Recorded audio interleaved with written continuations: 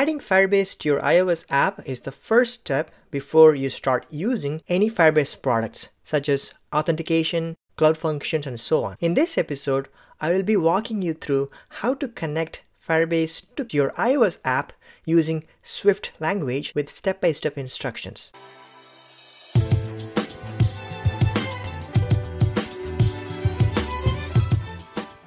The first step is to create an Xcode project.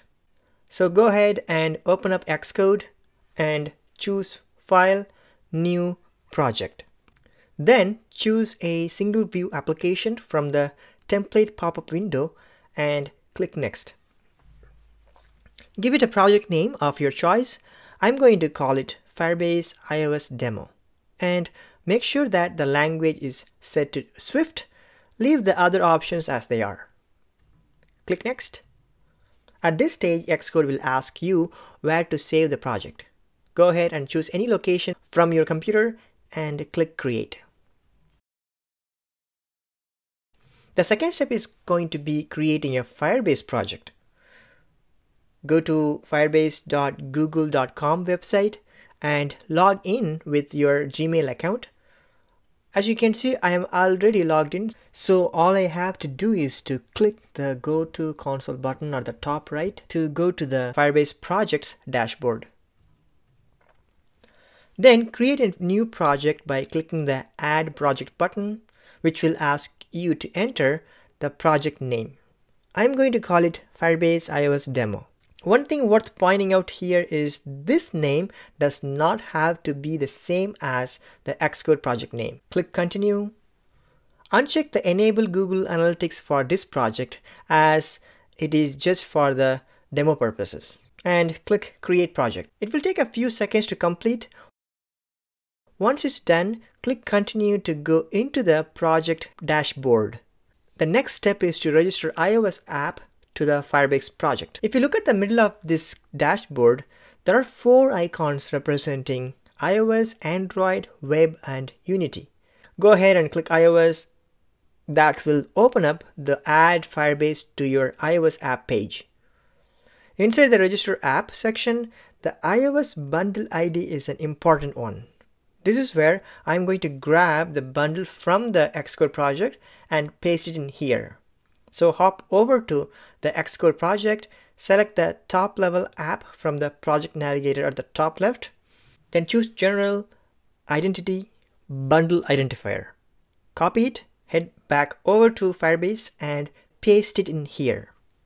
App nickname and App Store ID input fields are optional, so I'm going to leave them blank. Click Register App. At this stage, Firebase created a plist file. I will need to add this to the Xcode project. So go ahead and download the Google service-info.plist file to your computer. In my case, it's in my downloads folder. Then move that plist file to the project navigator at the root level. When you let go, you will get a pop-up window, and make sure that copy items if needed and add to targets are checked. Then click Finish. At this stage, you can see the plist file added to the project navigator. Nice. The next step is to install Firebase SDK to the Xcode project using CocoaPods.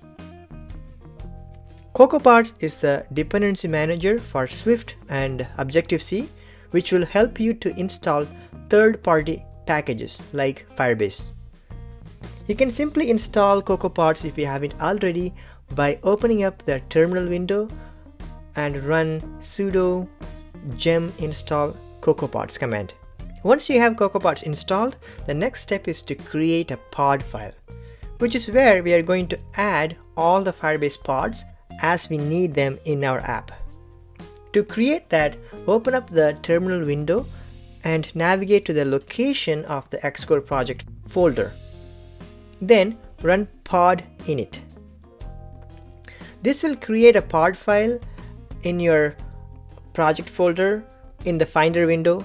Then open the file and add Firebase pod at the bottom. Pod space inside the quotes Firebase/core. You can add more pods for desired Firebase products in here, such as auth and so on.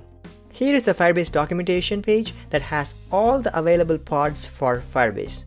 I have the link in the description below as well. Save the pod file. Now time to install it. Switch back to the terminal and make sure that you are still in the Xcode project directory, then run pod install. This will take a few seconds to complete the installation process. At this stage, CocoaPods created a few files inside the projects folder.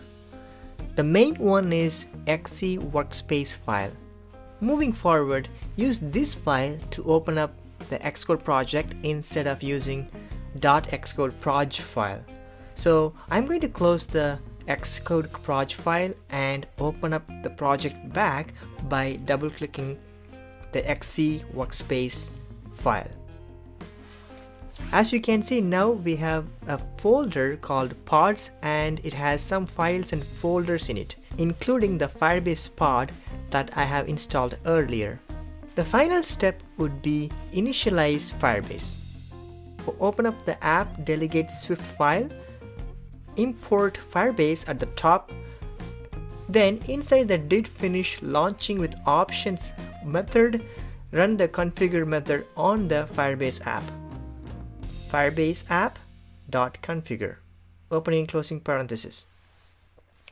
Make sure that this is above the return statement.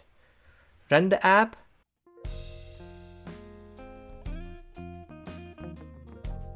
And it works great. Now we have Firebase ready to use inside the Xcode project.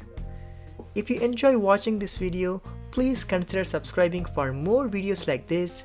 Thank you for watching and I will see you in the next video.